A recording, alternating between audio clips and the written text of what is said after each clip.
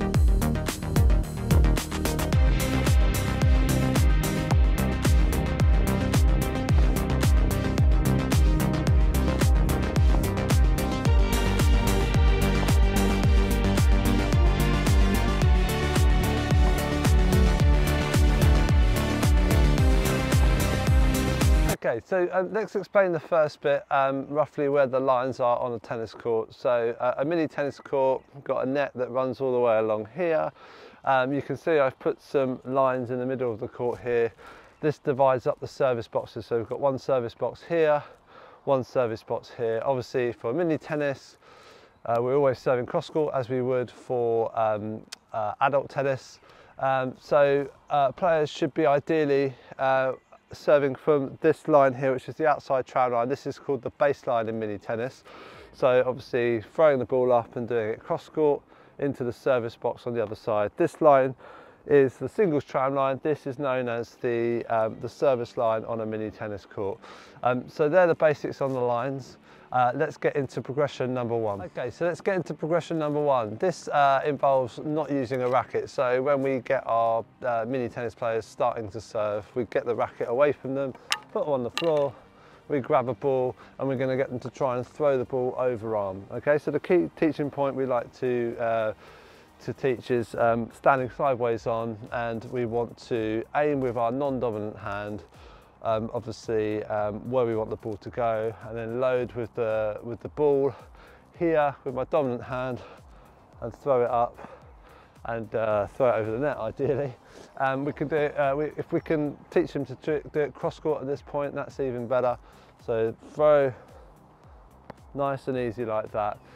So let's get into progression number two. Progression number two, this is going to involve throwing the ball up, and then the player, without their racket, is going to strike the ball with their arm fully extended, strike the ball and try and hit it with their dominant hand. So a little bit like this.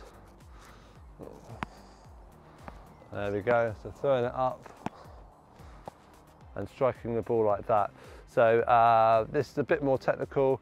Key teaching points are, again, we want to be sideways on when we throw the ball up, want it over our head, and we want our dominant arm to be nice and high, fully extended, like so. Okay, so progression number three, this is a little bit trickier.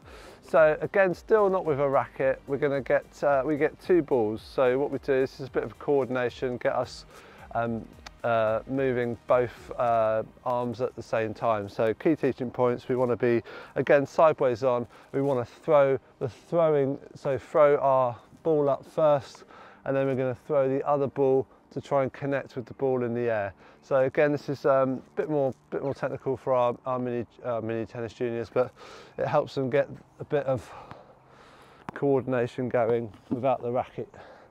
So throwing the ball up here, and trying to throw the other ball at the other ball that's been thrown up. But it doesn't matter if they don't hit the ball, as long as they get coordinating the first arm with the throwing arm first, and then throwing with the dominant hand second.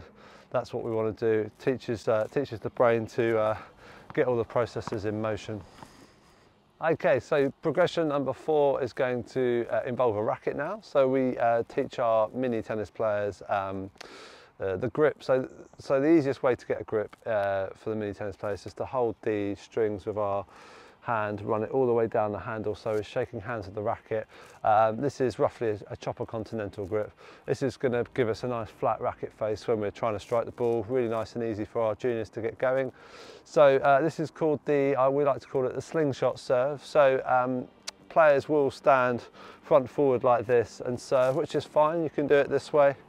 Again, we're just trying to teach the racket to be up here and pushing over the net.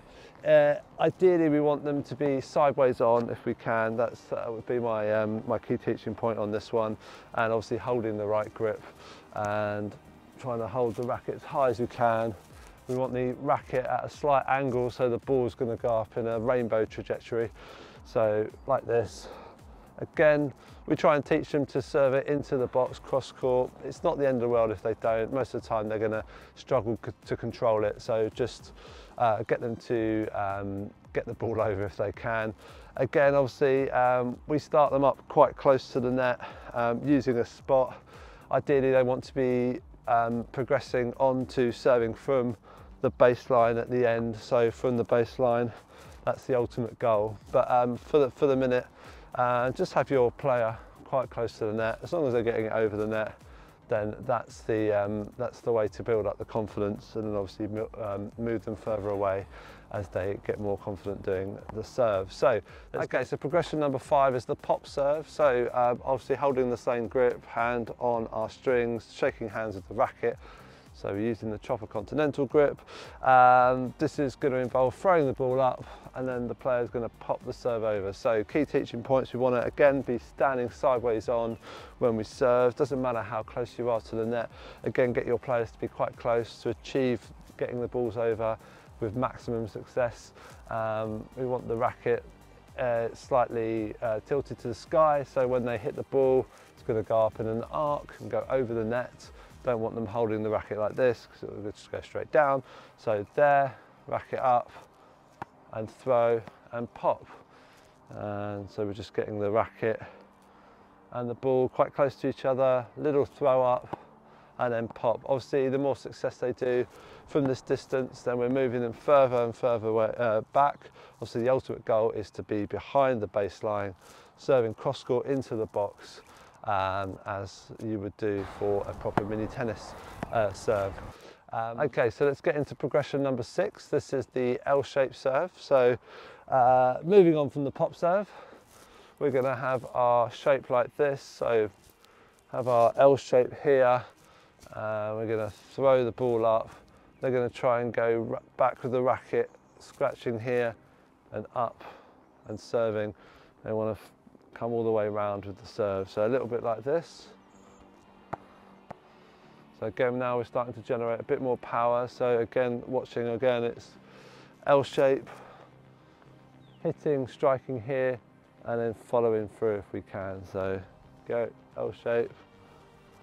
So here you're really going to see more generation of power on the serve. This really is an evolution from the pop serve to the L-shaped serve. This is where they start to get some serious speed and potentially now some spin on their serves. Again, teaching them from quite close at the net, then we're moving all the way back progressively to the baseline. Okay, so this is progression number 7. This is going to be the last one. So this is when it's really happening for them on the serve. So there's a couple of processes here on this serve. So again, we're holding that same grip, that chopper grip. We want to be sideways on when we're serving. So this is called the chop the toes and get into the L shape. So what we do is we're sideways on, get our racket and ball together, we chop our toes, we go up to the L shape, they're going to throw the ball up, and then they're going to strike the ball, hit the ball, obviously with the racket fully extended, arm extended, and then pronate all the way around. Thumb should end up by your hip on the other side. So let's give it a go. So chop your toes up and serve it. Chop your toes, L shape, and serve it. Okay, so there you go. There are all the progressions.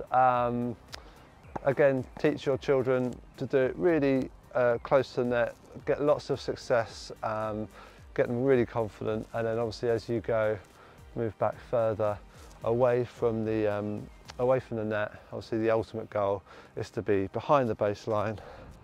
I'll get a ball, I'll show us. So behind the baseline, I'm going to go for chop your toes, L shape, serve it, and into the box like so. Okay, so I hope this video was useful for your mini tennis players. Let me know if there was anything you weren't clear about or things that you liked in the video. We will be doing a whole other series of other mini tennis shots on our forehands, backhands, some volleys, some match play, etc, etc. So this can relate to mini tennis players, red, orange and green. So the main ones that we use, these are the main exercises that we use to teach our players to develop their serve. So we'll see you in the next video, guys. Don't forget to like, subscribe and share, and we'll see you soon.